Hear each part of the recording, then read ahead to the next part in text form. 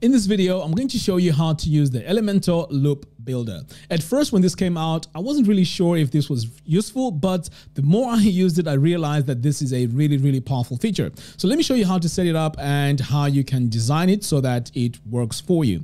So over here, I'm in my WordPress admin dashboard. I have Elementor Pro installed. So what I'm going to do now is I'm going to come over here to my theme builder. So I'm going to hover over here, templates, and then click on theme builder. So this now is going to take me to all my templates, but the one I'm looking for here is the loop item. So I'm going to click on it, and then over here on the top, I'm going to click on add new. So my main focus here is to create my loop for my blog posts. Okay, so let's go ahead and start designing this. So the first thing I'm going to do here is to drag a container. So I'm going to go ahead and do that. Next, I'm going to need a featured image. So for my featured image, I'm just going to click here and search for my image module, which is right here. Drag and drop it. Next, I'm going to click in here because I need to search for my dynamic tags and set it to featured. Because if we just use it as it is, this won't work. All right, so next I need to add my title. So I'm going to come over here. Before I add my title, let's add my text here because I want to add my date first.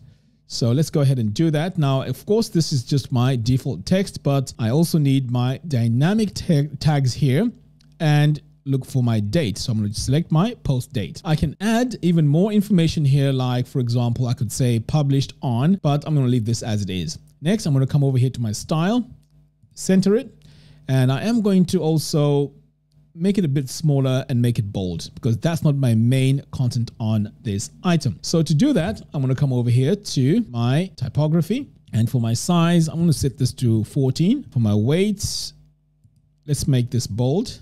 And for my line height, I'm just going to set this to 1, but let's make it 1 EM. All right, so let's move on and do the next item. So this time this is going to be my post title. Drag and drop it in here. Again, I am going to center this, but as you can see, this is way too big. So I really want to come over here and select maybe heading 4 because I don't want this to be way too big. All right, next I'm going to come back. In fact, before I do that, let's go ahead and fix my line height. So I'm going to come to typography here. The size, I think it's okay. Let's change this to bold. And for my line height, I'm going to scroll further down, set this to EM, and let's try 1, see what that looks like. Okay, that's all right. Okay, so now that I have that, the next thing I want to do is I'm going to click here on my main item. So gap between items is the gap between all my items in here. And I can see sometimes it leaves a massive space. So I don't want to do that. So I want to leave something reasonable. So let's go with 3. So now it's time to add the next item. So here I would like to display some excerpts. So I'm going to come over here, drag and drop it like that. Again, I'm going to go in and customize my text here because my line height doesn't look right. So as you can see here, this is really cool because I can go in and make whatever changes that I need to make. So I can change the size here to about 16 pixels. And I can also come over here to my line height, set it to maybe 1.2 EM. All right, so let's continue on. So the next thing I want to add here is a button. So I'm going to scroll down and here's my button. I'm going to drag and drop it in here. Okay, so we can see here that this is a bit too big. So first of all, we are going to change the text here and say, read more. We're going to center it. And now it's time to adjust this. But before I do that, I'm going to come over here and set this to post URL. So what that is going to do is when you click that, it's going to take you to the actual post itself. All right, so now we're going to come over here to style. So my button here can be adjusted by coming over here to the padding. So let's start with 4, and you can see right away my button becomes smaller. So I'm just going to go in a few increments here and see what best size I'm going to go with. I'm going to break the chain. And for my left and right, I'm going to set this to 24. Do the same over here. Okay, so my button here is much better. Now, if you wanted to have it look like a pill, we can also do that by coming over here on the border radius, but we're not going to do that. Okay, so now that I have my main layout here done, in fact, you know what? I may need to increase the space between my items here. So let's go and give this a bit of breathing space. Okay, so we're going to go with 10. So on the background here, I may also need to add, say, a background color. So let's do that by coming over here to style. I'm going to go to my background here, click on my color. So I'm going to go with a very light gray, very subtle. Next, I'm going to come all the way down here to the border because I want to add some rounded corners. So I'm going to set this to, let's go with 10 for my border radius. And I also need to add some padding because all my content here is way too close to the edge. So to do that, I'm going to come over here to advanced and go to my padding. So I'm going to set this as a percentage. So let's go with, say 4%. And this is going to be all sides. So let's add a bit more. Okay, so we're going to go with 6. And for my image here, I'm going to do the same. I'll come over here, go to my style. And I'm also going to give this rounded corners. So I'm going to go with 8. See how that looks. Yeah, it's not too bad. Now, what we can also do is we can also add a hover state on the opacity here. I can set it. So you can see here, we have a slight hover effect. So just adjust this until you are happy with what it looks like. Now over here on the hover animation, I can also maybe shrink. So you can see now we have a bit of an animation here, and we can also adjust.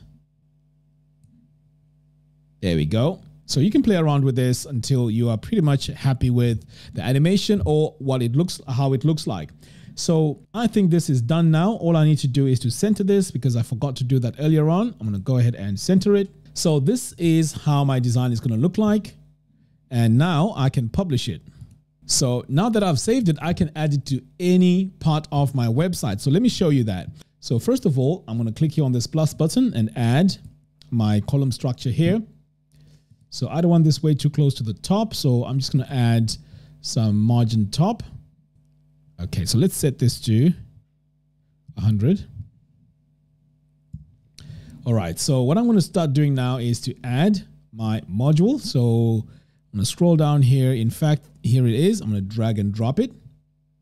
So now it's going to ask me to type in the first few letters. I know my default templates are going to start with Elementor or something. So since I only have one, I'm going to select that.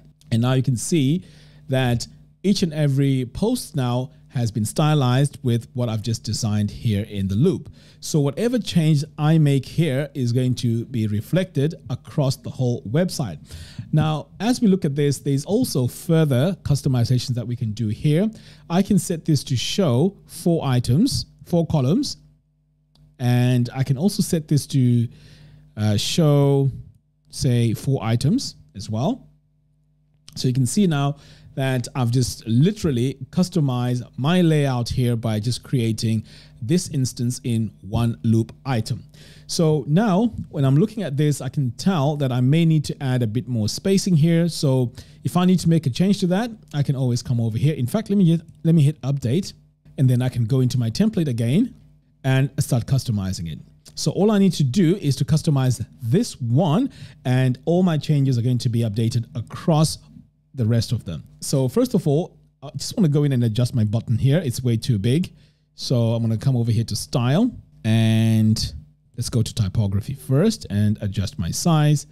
So I'm going to go with, I think 14 is fine. And pretty much that's all I want to do. So now that I've made my updates, I can just now take a quick look and see what this looks like. So this is now my final design. At any point, I can always come back and make some tweaks, and this is going to be applied pretty much across the whole website where this has been applied. Now, the really nice thing I like about this is this can also be used with WooCommerce products, and you can also use this as a slider. So it has many applications. This is going to make your design process amazing. I have a link to Elementor Pro in the video description below, so you can go ahead and check it out. Until next time, thanks for watching, and I'll see you in the next one. Take care.